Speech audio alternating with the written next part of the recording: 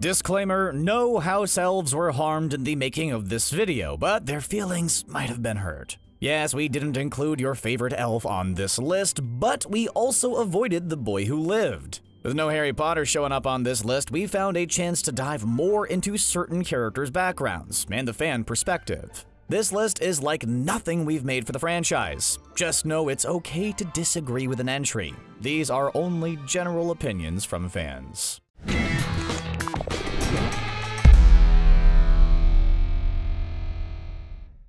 Disliked, Ron Weasley. I'm Ron, by the way. Ron Weasley. Alright, breathe, Weasley fans. Remember the last thing we said before this entry? There are some of you out there that love Ron Weasley with all your heart. We respect that, and it's understandable. Just know that the bingers discovered the fandom doesn't agree in general. If it makes you feel better, he was right on the line. I have to admit, I thought I was going to miss that last one. The feelings began to stir when the Goblet of Fire was released. Suddenly, Ron's chronic jealousy reared its ugly head and caused a wave of fan reactions. To fans of the book, the moment appears to pass away rather quickly. The same can't be said for film fans. Ron's occasional disregard for the other two members of the trio gets highlighted more. Ron isn't actually selfish and lazy, he just seems that way in the movies, because we're getting less of the story. The whole fiasco in Deathly Hallows was a dark moment for the character in both the book and the film though. It was the straw that broke the camel's back for most fans and put him in the doghouse forever. He's the best of the disliked. What the bloody hell was that all about? Beloved, Sirius Black. Think back to your first experience reading or watching Prisoner of Azkaban. You were taught to hate Sirius Black. He was the horror lurking in the shadows and the dark spot on the entire school year. In fact, it was the first book without a heavy dose of Voldemort. All eyes were on this mysterious figure from Harry's past. Then we actually meet Sirius Black and discover the truth about his life and misfortunes. If you didn't love Black after that, then we don't know what to say. He becomes the closest thing to a family Harry's ever experienced. He makes promises that he aims to keep, and we're left wondering what could have been. Did you know J.K. Rowling cried while writing that now infamous chapter? She literally cried over the loss of her own fictional character. If that doesn't speak to his profound impact, then what does? Sirius was only 22 when he was sent to Azkaban. Imagine a life in the worst prison on Earth when you're barely an adult. We all love Sirius because we know he's broken enough to understand Harry. Disliked, Dolores Umbridge. Raise your hand if you like Dolores Umbridge as a character. We can't actually see any of you through the screen, but we are going to assume that nobody's raising their hand.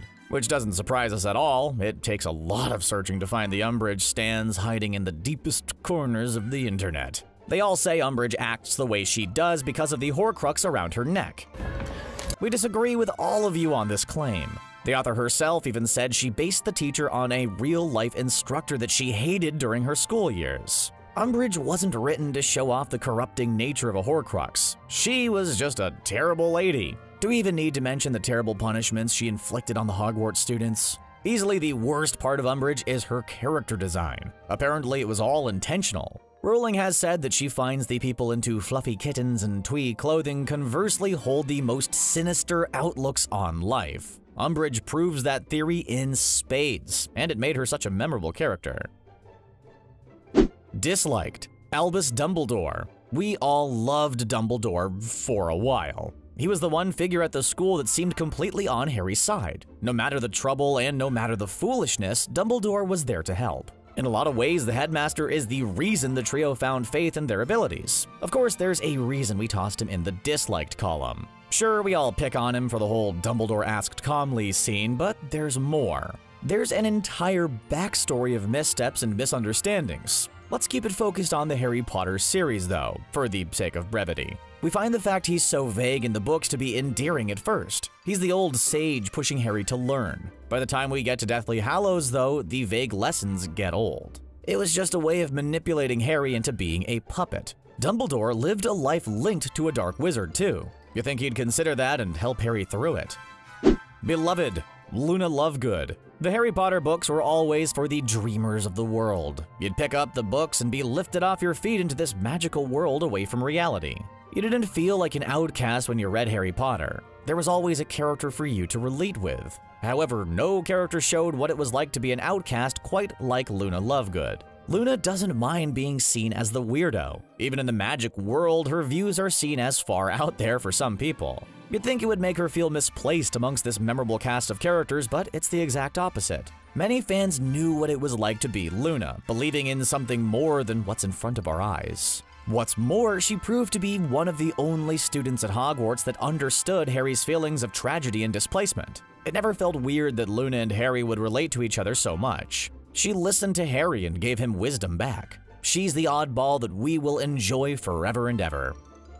Disliked. Severus Snape. Oh boy, things are getting controversial on this list now. Snape was actually voted as fans' favorite character back in a 2011 poll, but we're not buying it. Don't misunderstand us. There's certainly a passionate collection of Snape stans out there, but he's generally disliked overall, which is actually the entire point of his character. We aren't meant to like Snape at any point during the first 6 books. Heck, even most of the 7th book is Snape being a dark and twisted headmaster at Hogwarts. Okay, so he stayed loyal to Dumbledore that entire time, but at what cost? Not to mention the whole reason he did it in the first place. Everything good in his life came out of his love for Lily. He certainly redeems himself in the final moments of Deathly Hallows. Still, redemption can only come when you fall into a low place. You're supposed to dislike Snape for the entire series. He's a significant side villain in every book until he finally pushes to full-on evil in Half-Blood Prince. We can't ignore the truth.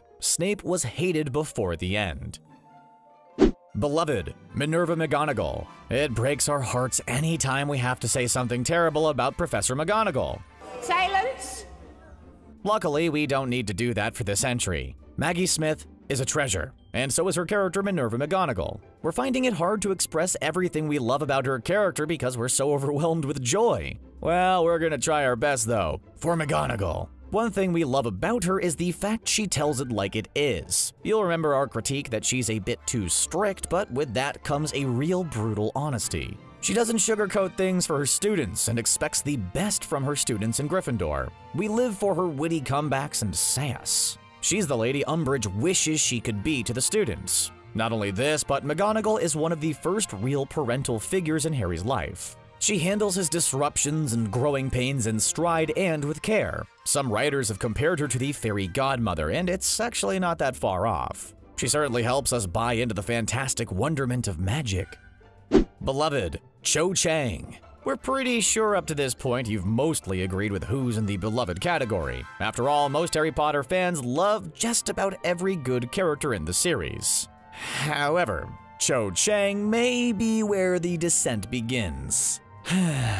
We can see the comment section now. Everyone's totally going to come to bat for Cho Chang, right? Of course not, but the majority of fans silently like her character. Cho's relationship with Harry is swept under the rug in the movies. All we see is her betray the DA and spoil a fantastic secret club. In the books, it's not even Cho who spills the beans, but her friend. Cho stays loyal to her friend, and it causes a split between her and Harry. The film doesn't even show him on any dates. Fans of the character know that Cho was complex. Her reserved persona makes sense given her relationship with Cedric and that tragedy. Also, she and Harry are supposed to be awkward together. They're teenagers for crying out loud. Context really makes Cho a much more likable character.